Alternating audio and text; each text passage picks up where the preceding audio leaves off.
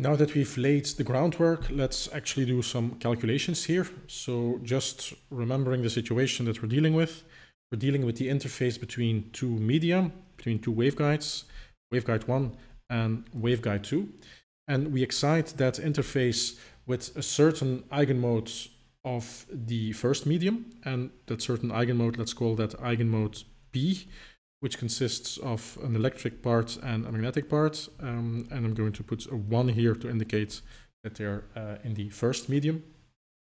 So we throw one eigenmode of the first waveguide at the interface, and that will result in a reflected field, which we're going to expand into the eigenmodes of the first layer.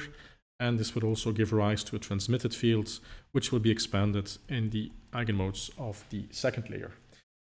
The problem we're trying to solve here is what are the expansion coefficients, both for the reflected field and for the transmitted field.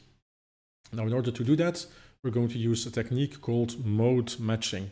Now, what is mode matching? It's basically just exploiting the continuity equations of Maxwell. So Maxwell tells us that, for example, the tangential component of the electric field will be continuous across the boundaries.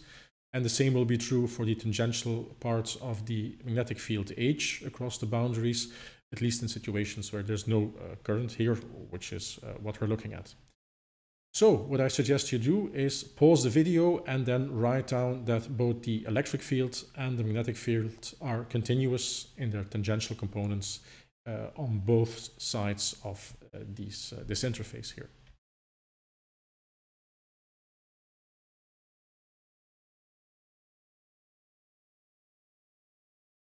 Let's focus on the electric field first. So let's write down the electric field on the bottom part of the interface.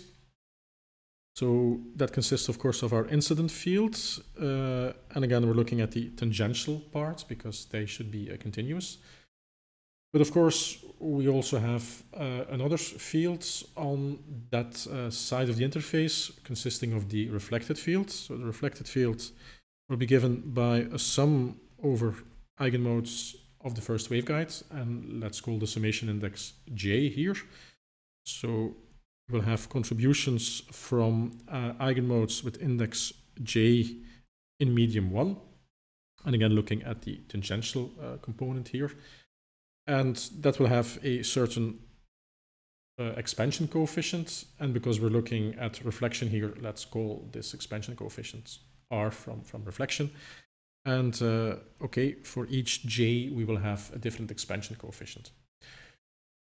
Obviously, if we excite this with a different field P here, with a different eigenmode P, then we will end up with a different set of reflection coefficients. That makes sense. And in order to do that, we're going to also write down explicitly that these reflection coefficients depend on P. So we have RJP here for our expansion coefficients for the reflected field.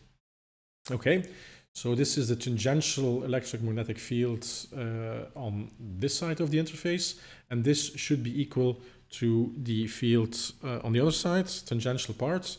And there we can play a similar game. We expand that over J over all of the eigenmodes in the second layer.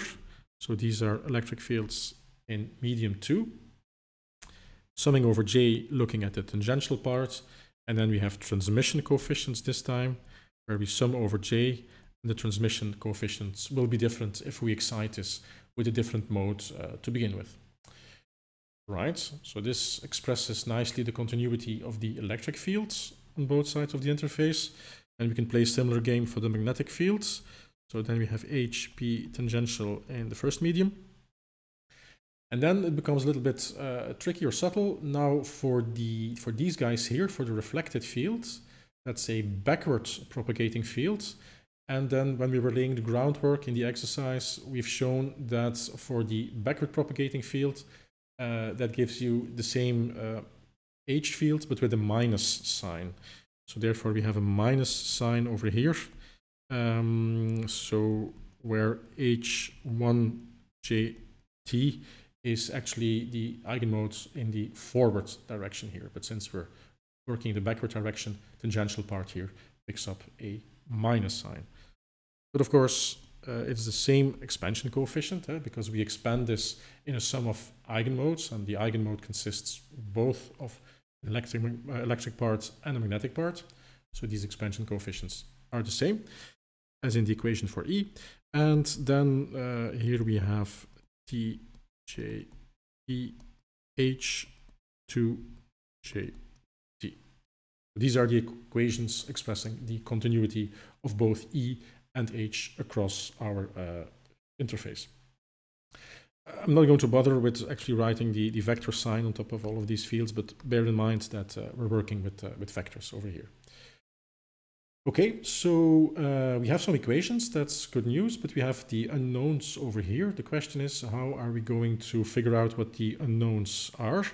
Well, the trick we're going to play here is, well, if we call this equation here equation 1 and that equation 2, is we're going to take equation 1 and we're going to multiply this with the magnetic field of another eigenmode of that waveguide.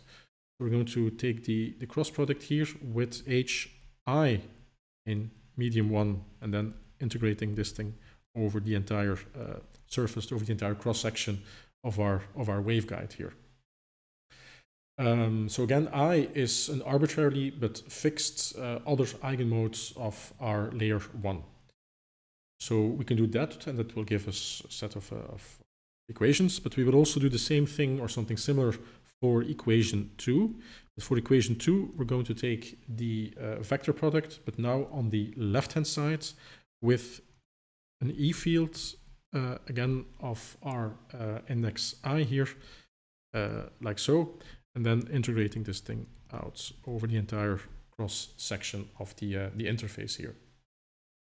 So pause the video and apply these operations on these two formulas. And in order to help you a little bit with the notation, because otherwise it could become very heavy, we can define a certain scalar product between E and a certain product between E and H as follows, by saying that this by definition means the following. So we have E cross H here ds. So this will simplify in terms of notation these expressions over here. You might be worried a little bit in the sense that here we're talking about the full fields, E and H, whereas here we're only looking at the tangential parts. But in this expression, it's only the tangential parts that play a role. So you can just replace E by ET and HT, because only the tangential parts here, if you take their cross product, will end up with something that is in the same direction as the ds vector, and only these things will contribute. The other parts will be orthogonal and will vanish. So this thing only actually involves the tangential components. Okay, enough material here, so pause the video and apply these operations on these functions.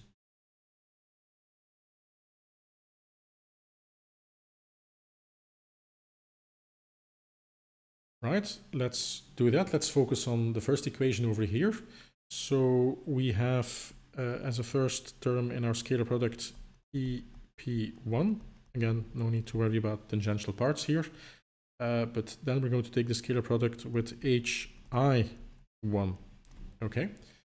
Now repeating this for the sum. We have the sum over J R J P, and then we have the scalar product of EJ1 again with HI1. And then I'm running out of space here for the final term, but the final term on the next line here is a sum over J transmission coefficients TJP. And then what we had here was now an electric field of index J in the second medium, and then with HI1. Okay. And remember, all of these guys in brackets here, they look very scary, but in the end, they're just numbers, right? So these are just scalars. So we're basically having a linear relationship between all of the unknowns, between all of the unknown reflection and transmission coefficients, right? So now we play a similar game with the second equation, but we multiply with EI on the left-hand side. So this will give us EI1, and then we have HE1. So that's that thing over there. And then we have the minus sign here, sum over j r j p. On the left-hand factor, we have e I 1, and here we have h j 1. And then finally, for the transmitted field, what did we have? We had a sum over j, of course, of ejp. And then, as usual, first guy here is ei1. Then we had hj2. hj2. Okay. So now we have these equations over here. And again, they're just linear relationships between our unknowns. So this looks very promising. What we're going to do is, rather than having an infinite sum here, approximate this. And let's say we truncate our series expansion at, for example, n eigenmodes. So if we have n eigenmodes here, then we can in essence play this game for n different values of I here. So for each value of I that we've chosen here, we have two equations. If we replace this, if we repeat this game for different values of I, where I basically runs then from the first eigenmode to the eigenmode where we truncate, then in essence we end up with 2n equations for 2n unknowns, because indeed we have 2n unknowns. We have n reflection coefficients and n transmission coefficients. So now we've reduced that problem of finding the reflected field and the transmitted field to basically a linear algebra problem, because we have 2n equations and 2n unknowns, and in theory we can solve this. There's some tricks we can play to simplify this a little bit further, but that's the subject of a next video.